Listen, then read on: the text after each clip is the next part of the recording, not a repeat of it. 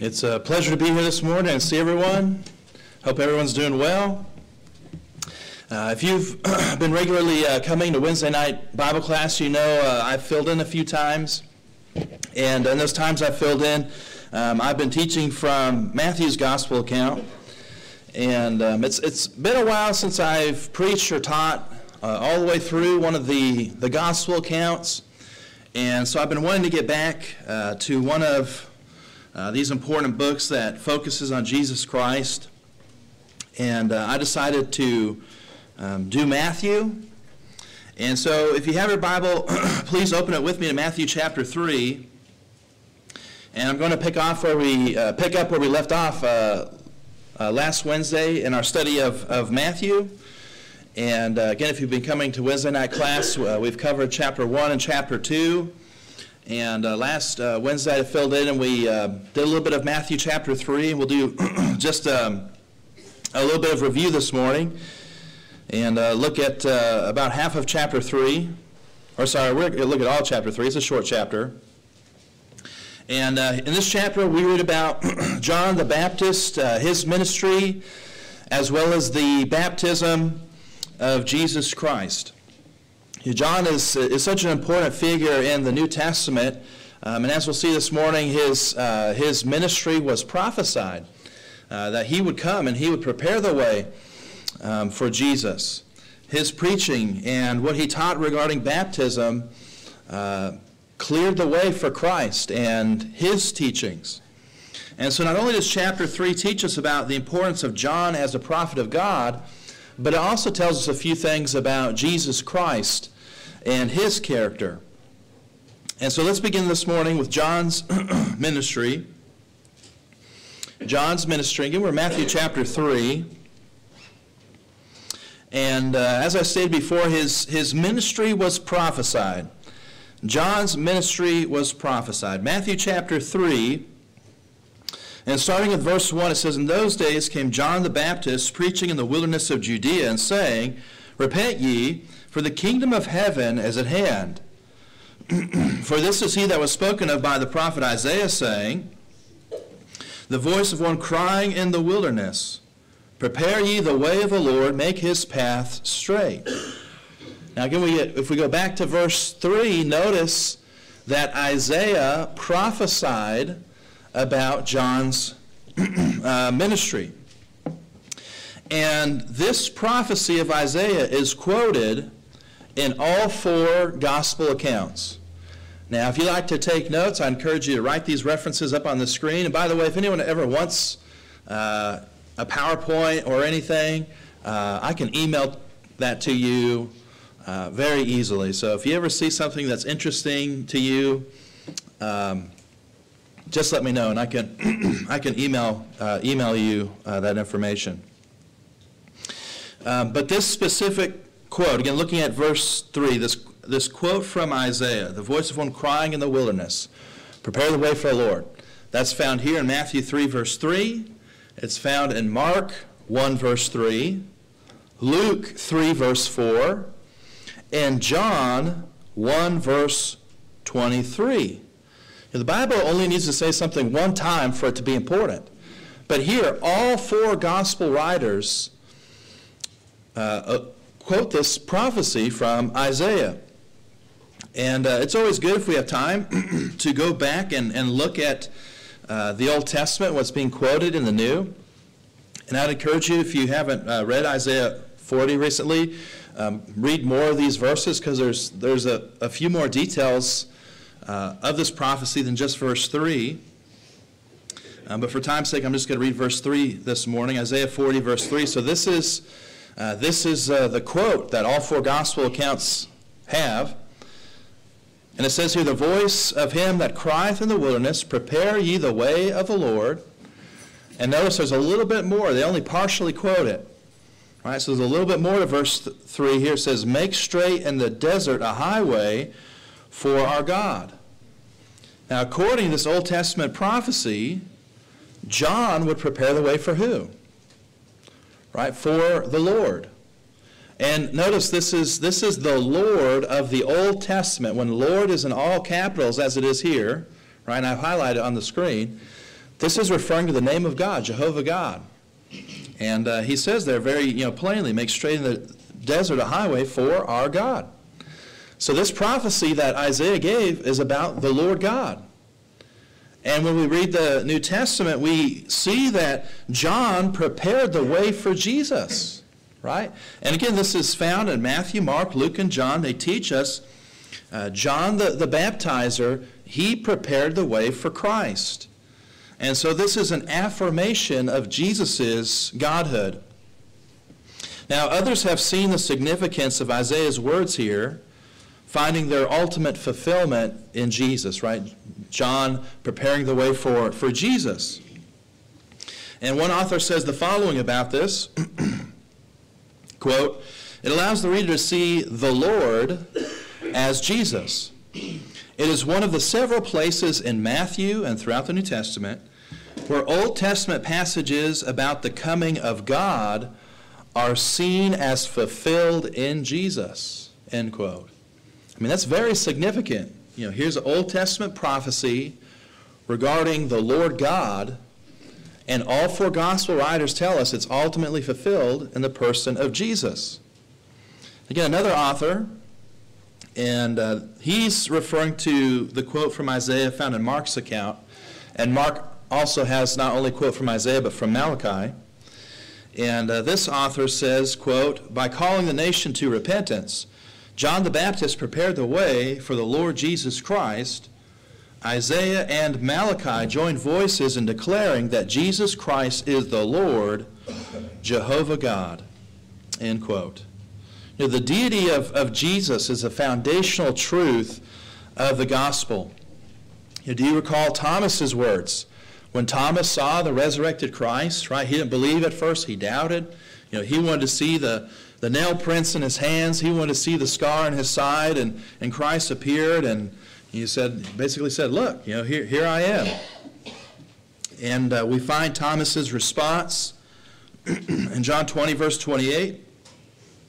He answered and said unto him, "My Lord and my God." And what's I think even more important is Jesus' response. Right? Jesus did not deny this, right? Jesus confirmed this statement, that he is both Lord and God.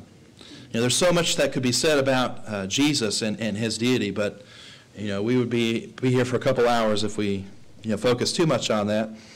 But suffice it to say for now, when we look at Matthew's account, Matthew does confirm the godhood of Jesus. He is Emmanuel. He's God with us. And not only that, we'll see a picture of the Trinity in just a moment as well.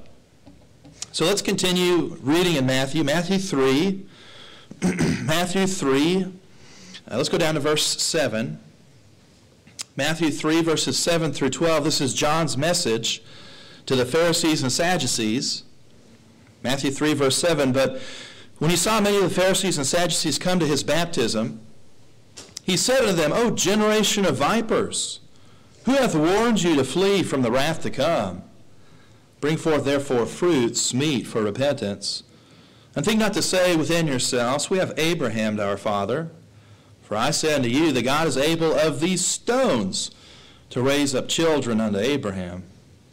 Now also the axe is laid unto the root of the trees. Therefore every tree which bringeth not forth good fruit is hewn down and cast in the fire. I indeed baptize you with water unto repentance. But he that cometh after me is mightier than I, whose shoes I am not worthy to bear.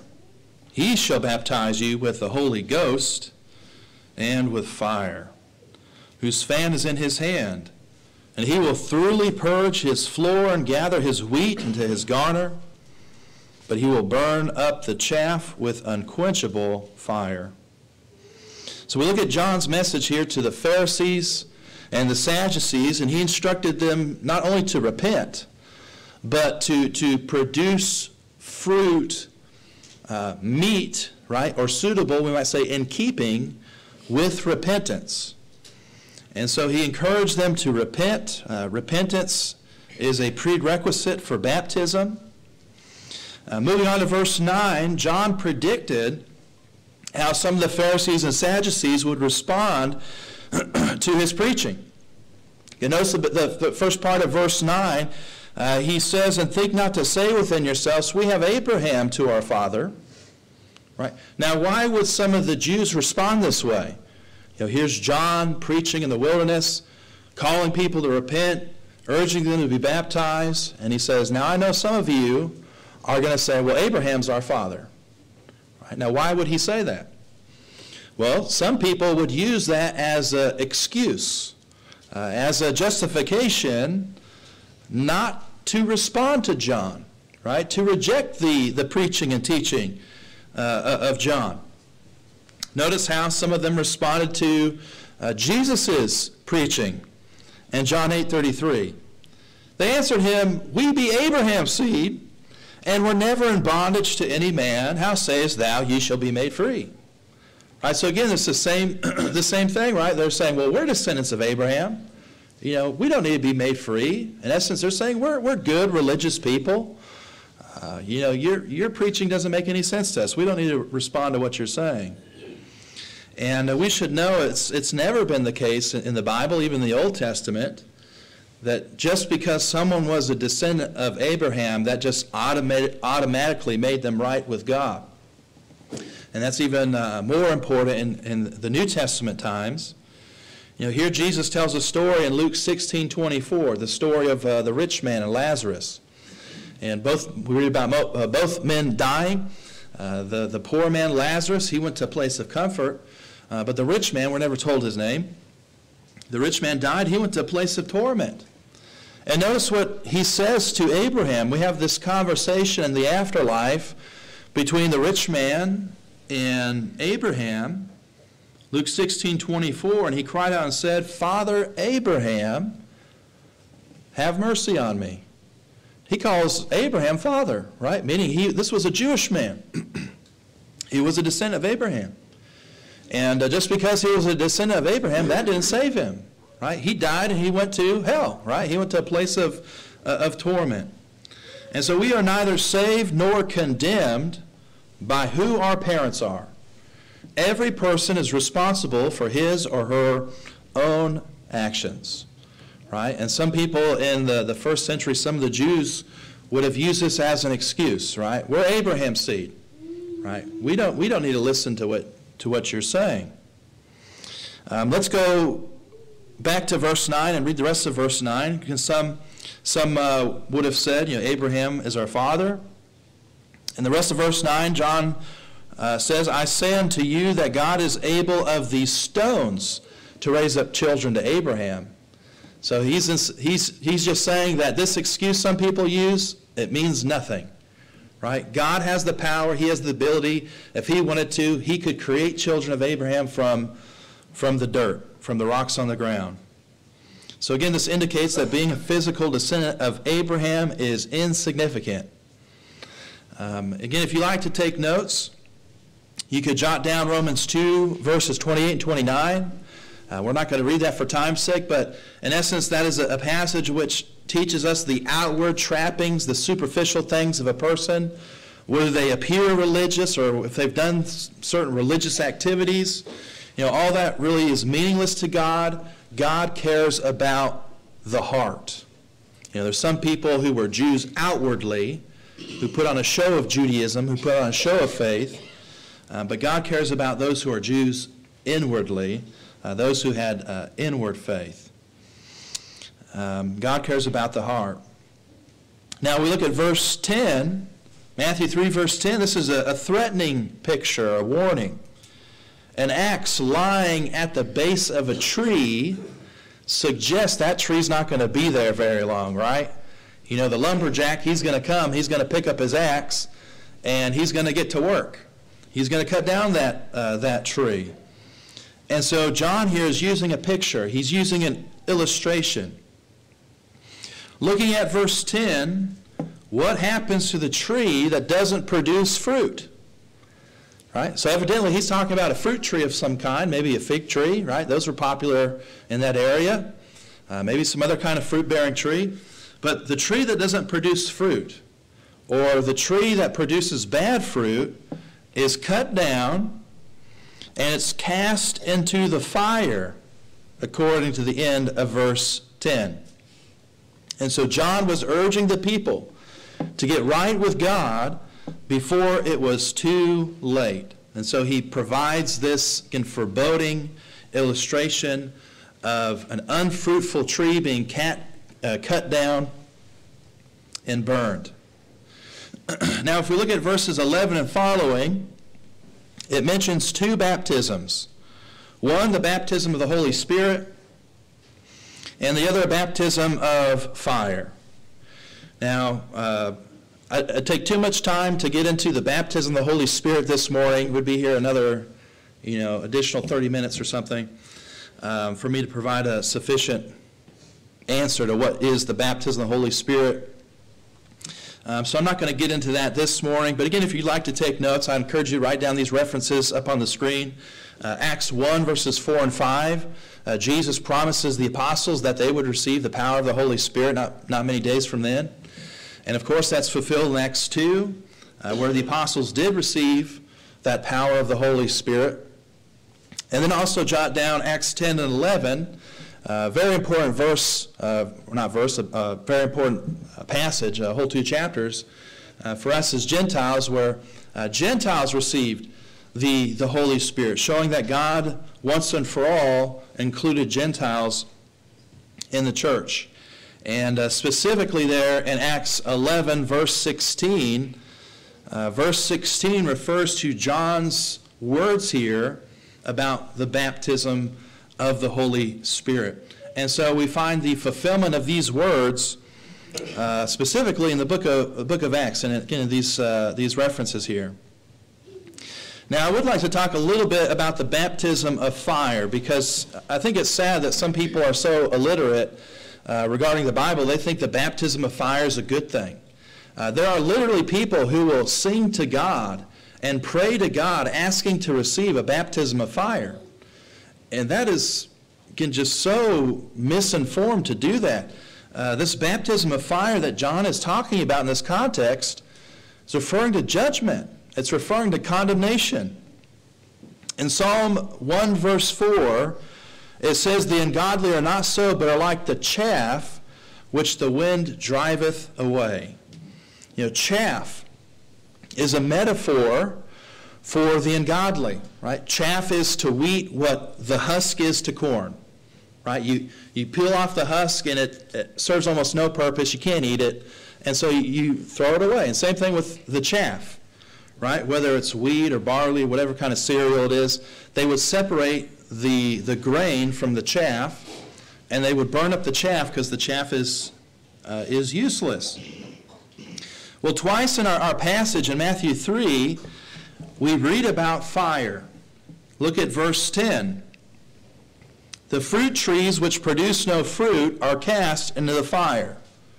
And then look at verse 11. There speaks about the chaff being burned. The chaff being burned.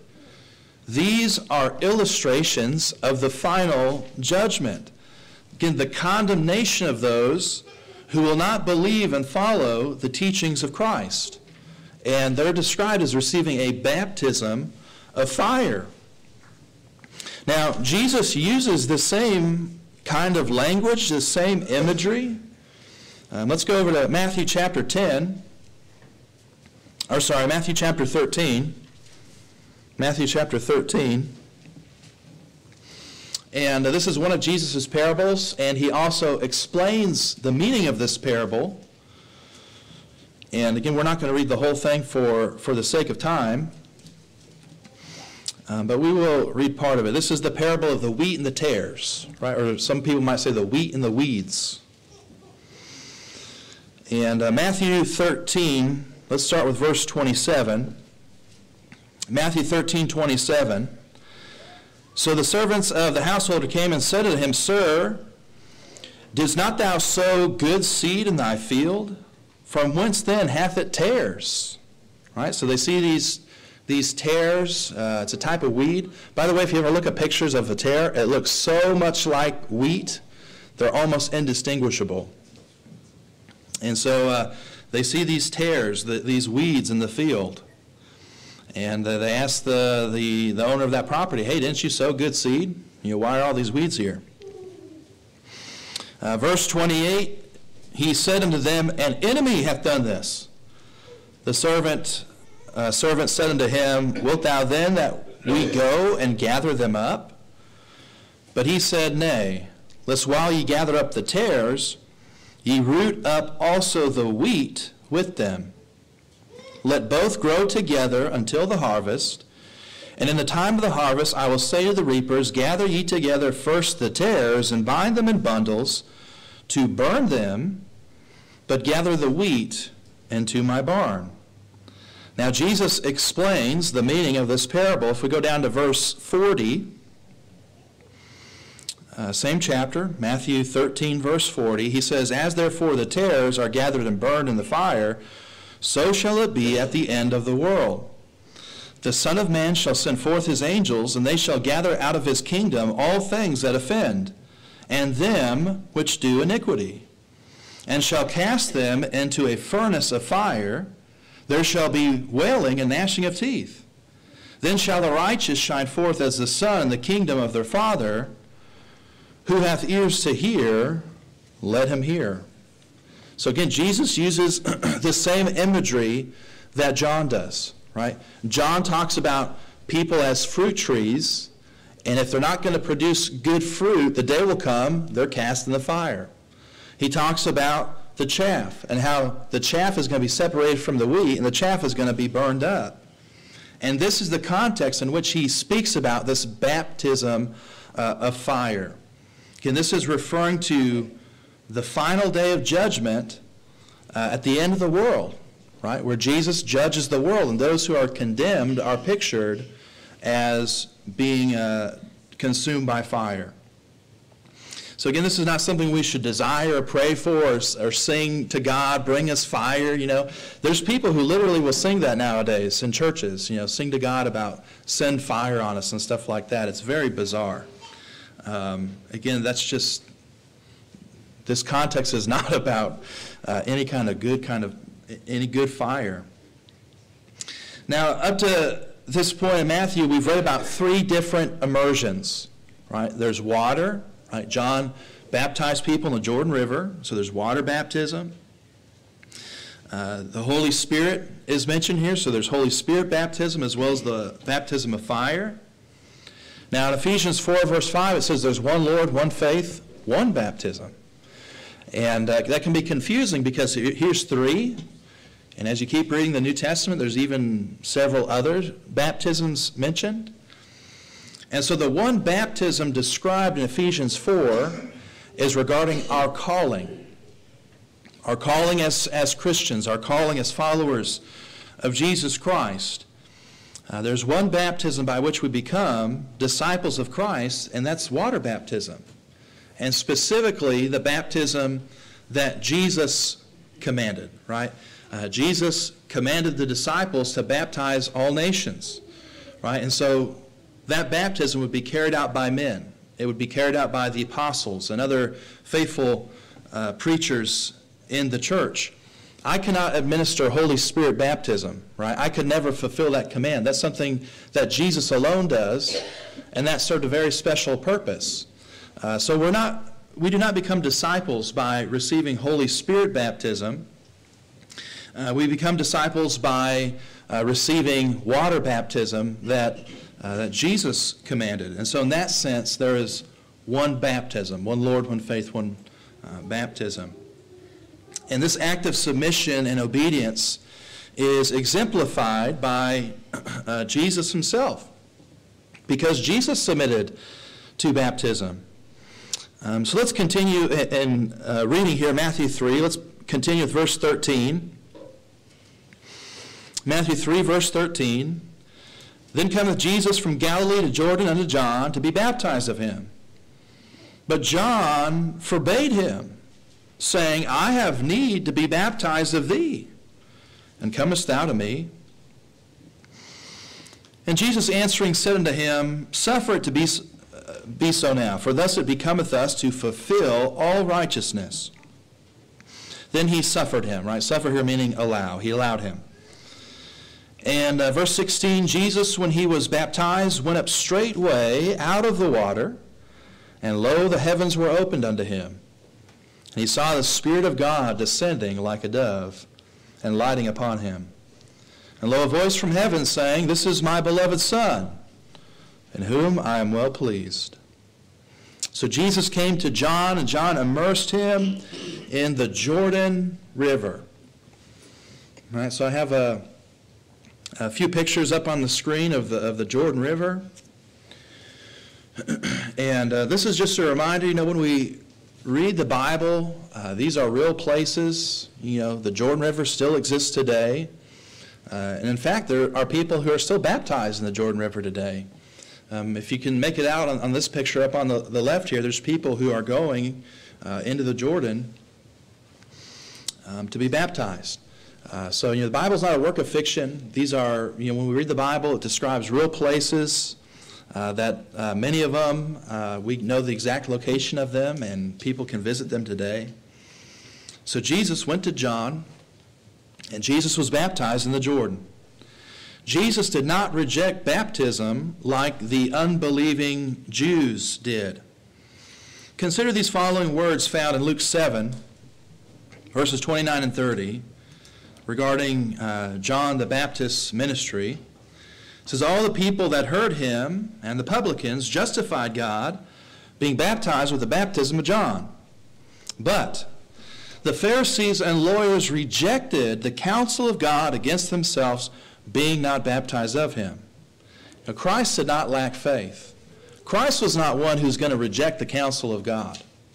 And so when he believed the time was appropriate, he went to John, and he was baptized of John in the Jordan River. And he tells us why. He had a desire to fulfill all righteousness. May we have that same desire today. Now, let's briefly touch upon the mode of baptism, or what baptism consists of. In our text, look at verse 16. Matthew chapter 3, verse 16. It states here that Jesus was baptized. And Jesus, when he was baptized, now what comes next? What's the next thing Jesus did? Where did he go? He's baptized, and then it says in verse 16, went up straightway out of the water. You see that language? He's baptized and he went up out of the water. This means to be baptized, Jesus went under the water, right? And I think for most of us here, that's just like very obvious, but not to a lot of people in the religious world today. So to be baptized, one must be immersed, right? One must go under the water and then up out of the water. Here's an old, somewhat obscure English version of the New Testament. This was put out by the American Bible Union. That's what ABU stands for, American Bible Union New Testament. Didn't sell very well. But this is one of a very, very few translations which fully and correctly translates the term baptism. And in the same verse, in verse 16, it says, having been immersed, Jesus went up immediately from the water. Right? And the verse continues. Now, doesn't that make perfect sense? If you're immersed in the water, there's only one place you can go, right? Unless you have a death wish and you just want to, stay under the water, but you got to come up out of that water, right? If you're immersed. And we should understand that the word baptism is not a translation, right? It is not a translation. If you want to be technical, which sometimes it's good to be technical, it's what's called a transliteration.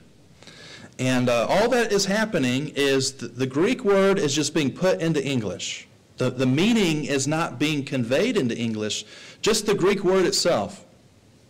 And so this will be a good review, I think, for most of us here. But just, if you look up the term baptism in a Greek lexicon, that very top word, that's how it's going to appear in a Greek dictionary. And we can just go letter by letter and transpose it into our alphabet. So here's the Greek beta, which would correspond to our letter B, alpha A, PP, tau T, iota I, sigma, this thing that looks like a cursive O is a sigma, S, mu, M, and then lastly another alpha A. So again, it says baptisma, right? That's how you say it, baptisma. That is the Greek word.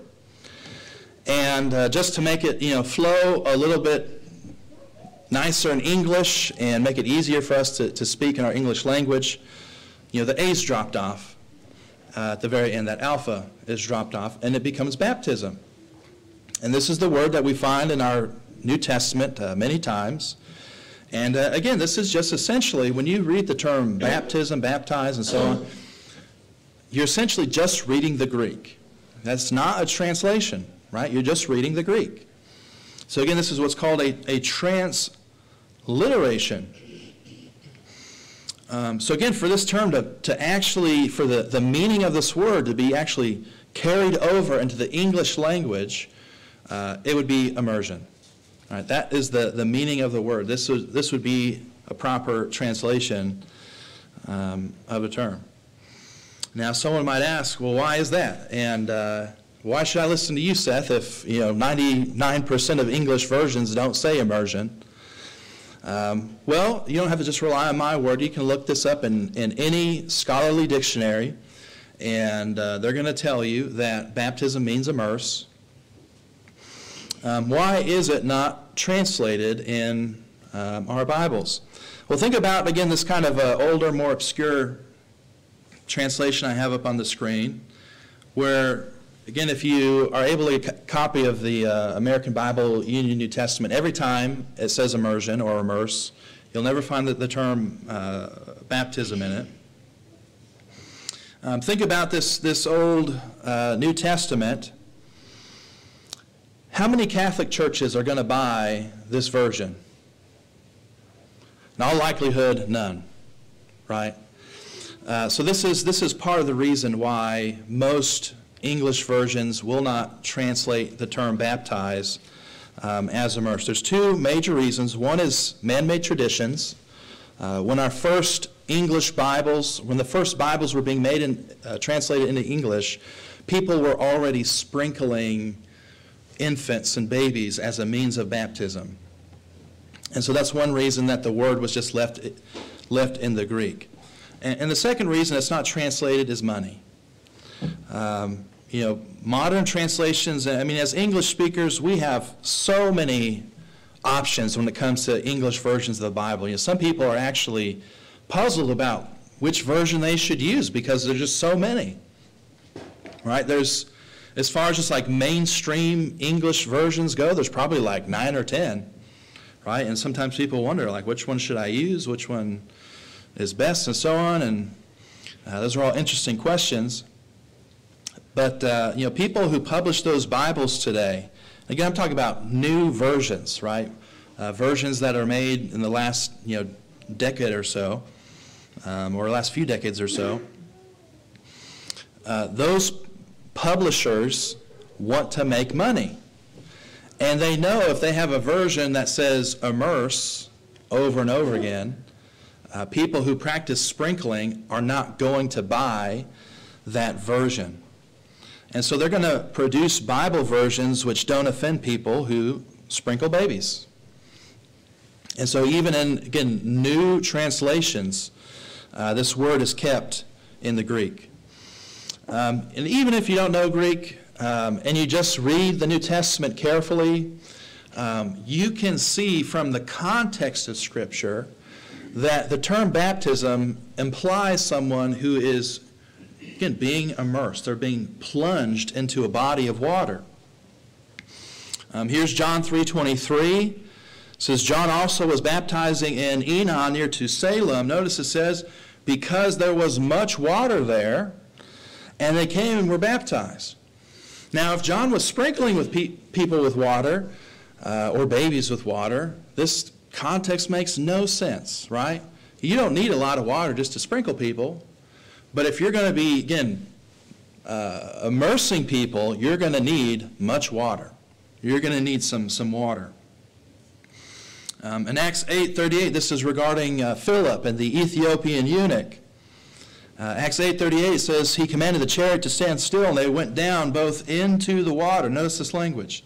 So they both leave this chariot, they both go into the water, and then it's only then we read that it says, both Philip and the eunuch, and then we read he baptized him. Philip baptized the eunuch. So again, there's a lot of unnecessary things happening here if Philip was just going to sprinkle this man with water. First of all, why did they both have to go into the water? Well, again, if you're going to baptize someone, you both have to get into the water. You know, I haven't baptized too many people, but, you know, I get wet too. You know, we both get in the water, and then one person baptizes the other. And so we can know from the context of Scripture, baptism indicates a person who is immersed into a body of water. And, you know, that's important if we really want to follow, truthfully follow what the New Testament teaches. We don't want to be, you know, changing something as vital as baptism that is, again, connected to our salvation. We should want to follow exactly what the New Testament teaches. And I'd encourage you to jot down Romans 6 verses 1 and following, and Colossians 2:12. In both those verses, baptism is described as a burial. So again, that only really makes sense if it's an immersion, right? Someone is being buried, right, and then raised again. And again, it's an illustration of Christ's burial and resurrection. And that's completely lost when we start sprinkling people or pouring a small amount of water on their head. Now, when Jesus was baptized, we're given a picture here of the Godhead, of the Trinity. Notice Jesus is immersed, and then we read about the Holy Spirit descending, and also the voice of the Heavenly Father. So in this passage, we have all three simultaneously, the Father, the Son, and the Spirit. Now, after Jesus was baptized, what did the Father say? Going back to Matthew 3,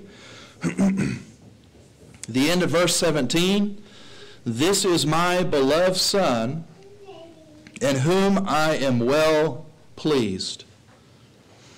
Not only does Matthew often quote Scripture, but he refers to Scripture or alludes to Scripture many times as well.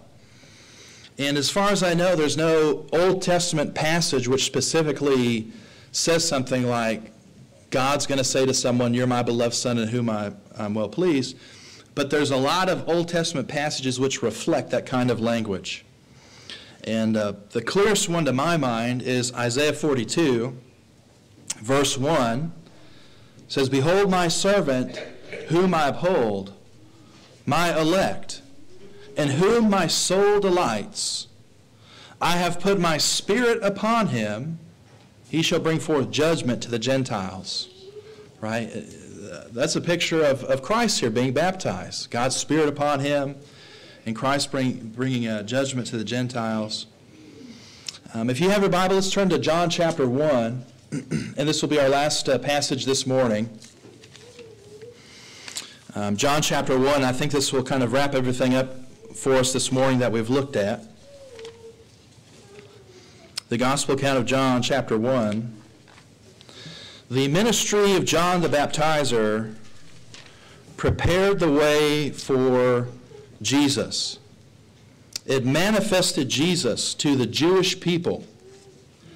And this culminated with John immersing Jesus in the Jordan River, and the Father himself declaring from heaven that Jesus is his beloved Son. Now, with all that in mind, what we've looked at in Matthew, let's read from John 1, verses 29 and following.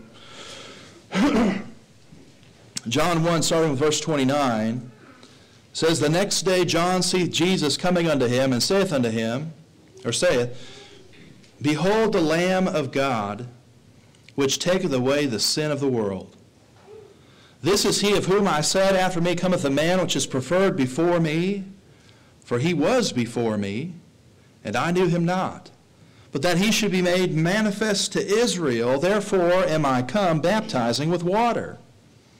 And John bare record, saying, I saw the Spirit descending from heaven like a dove, and it abode upon him. And I knew him not, but he that sent me to baptize with water, the same said unto me, Upon whom thou shalt see the Spirit descending and remaining on him, the same is he which baptizeth with the Holy Ghost. And I saw and bare record that this is the Son of God. And the next day after John stood, and two of his disciples, and looking upon Jesus as he walked, he saith, Behold the Lamb of God.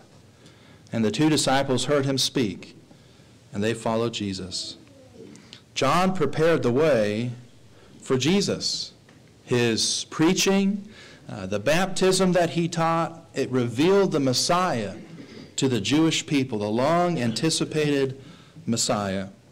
And John proclaimed here twice that Jesus is the Lamb of God that takes away the sins of the world. John's ministry was foretold of in advance.